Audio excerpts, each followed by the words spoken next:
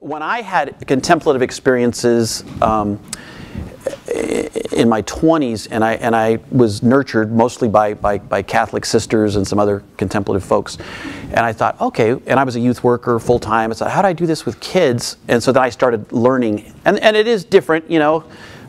Lighting a candle and turning off the lights helps a lot.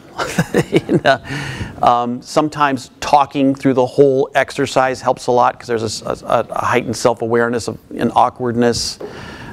Guided meditations help. Sort of everything I learned about giving these kinds of practices to kids is in a book called Downtime. I think you can still get this thing somewhere, but I put all the different exercises and then everything I learned about leading these kinds of exercises with kids in that.